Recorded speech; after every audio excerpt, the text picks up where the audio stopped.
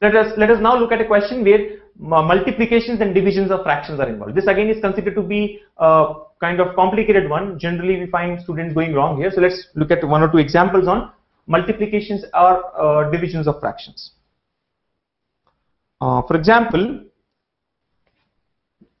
3 6 by 17 divided by 2 7 by 34 minus 1 9 by 25 equals to question mark squared.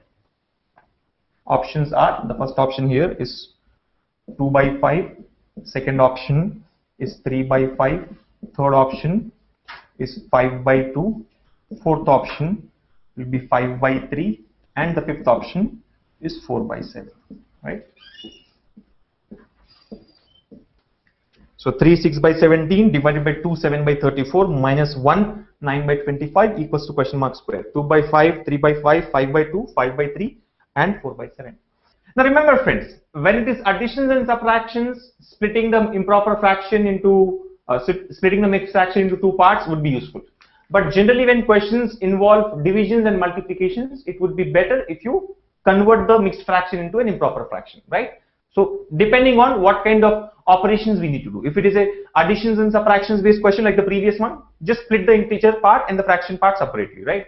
If it is involving divisions, etc., divisions and multiplications, it would be better if you go for converting the mixed fraction into an improper fraction. So that's what we'll try and see what is the answer here. So 3 6 by 17. So 3 into 7 51, 51 plus 6 57, 57 by 17 divided by 2 7 by 34. 2 into 34 is 68, 68 plus 7 is 75, right? 75 divided by 34 minus 25 plus 9, 34 divided by 25 equals to question mark square. Now you have to be particularly careful when it comes to these kind of questions which involves, you know, question mark square, right? You have to find out what comes in place of question mark. So directly, sometimes what happens, we simplify this left hand side part. Whatever answer we get, we mark that as an answer.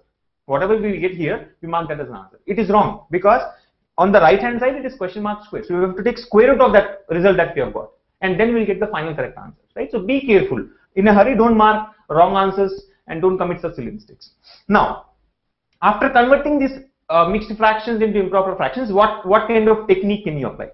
Remember friends, I'm going to explain something very, very important and crucial now. Whenever you have a division between two fractions, generally it's something like this. If it is a by b divided by c by d, what do? We take it as a by b whole divided by c by d. Then d goes in the numerator and b and c. Opposite numerators and denominators get multiplied. So this will be equal to a into d divided by b into c. So that's what generally it is done while solving divisions of fractions, right? While taking divisions of fractions, one fraction divided by the other one, a by b by c by d. So multiply the opposite numerators and denominators. Numerator of the top one with the denominator of the bottom fraction, right? So a into d and vice versa. So b into c. So a into d by b into c. But instead of worrying about all these steps, just remember a very important and a very smart technique here. Instead of doing all this drama in the exam, simple procedure here is convert this division into multiplication.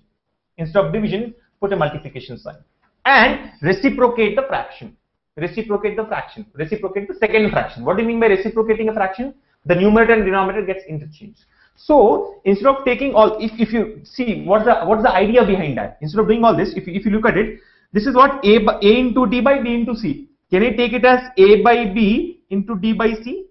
Yes, a by b into d by c. Now try to compare with the original part. It was a by b divided by c by d, which results as a by b, first fraction as it is. Division has become multiplication. C by d becomes d by c. So simple idea here is convert the division to multiplication and reciprocate the second fraction. And why are we trying to convert this to multiplication? Because multiplication of fractions is easier compared to division. At least it looks to be easy. It may not really be easy, but it looks to be easy when compared to division of fractions. Simple logic is replace the division with multiplication and reciprocate the second fraction. So going by that, what do we get here? 57 by 17 into 34 by 75 into 34 by 75. And here I am writing the next step so that I can explain it to you clearly.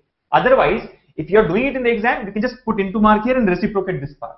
That scribbling part can be done here, right? So try to cut short the number of steps. I may be writing all the steps here, but based on how you understand, you can cut short on the number of steps. So 57 by 17 into 34 by 75 minus 34 by 25. Now what do? 17 goes 2 times. Yes or no? So 57 into 2 by 75. So that can be taken as 57 into 2 is how much? 114 by 75 minus 34 by 25. Now again the same story. You have to take the LCM and do the calculation there, right? Now understand, if you are smart, instead of writing that LCM 114 and all that, you know that why do we take LCM? We want the denominators to be equal. So try to make the denominators equal. Simply make the denominators equal. Like in the previous case also, in the previous question, some fractions are ending in 5. I mean the denominator was 5. Some other were having denominator as 9. So we take the LCM 45. So it becomes equal. Denominator become equal in all the cases. That's what we'll do here. So it's easy to convert 25 to 75. How do you do that? Multiply this with 3. But remember, when you multiply the denominator with 3, the numerator should also be multiplied with 3. Yes or no? In any given fraction, when both numerator and denominator are multiplied with the same value, we do not change the fraction. The fraction value does not get changed. So multiply both numerator and denominator by 3. So 34 into 3 becomes how much? 102. 33 is 90, 4 3 is 12. 90 plus 12, 1 not 2. And 25, 3 becomes 75. So what happens? 75 and 75, denominators are equal. When the denominators are equal, I can directly subtract the numerator. So this becomes 12 by 75. Yes or no? 114 minus 102 is 12. 12 by 75. What is 12 by 75? 12 by 75 can be taken as 3 4s and 3 25. 4 by 25. 4 by 25. Yes or no? So what is our left hand side? 4 by 25. Now fortunately here 4 by 25 is not there in the given options. But let's say if one of the options is given as 4 by 25. Let's say this fifth option is given as 4 by 25. There will be many students who will mark fifth option as the answer. Because they missed on one simple point here, that the right hand side was question mark square. So what we have obtained here is question mark square. Yes or no? If you take it as x, we have got to know that this is equal to 4 by 25. And what we are required to find out is this part, question mark. Take it to the other side. Are you able to follow? Apply square root on both the sides. So here we can say the question mark will be equal to, it will be equal to square root of 4 by 25. How much is that? Square root of 4 by 25? 2 by 5. Hence the correct answer is option number 1.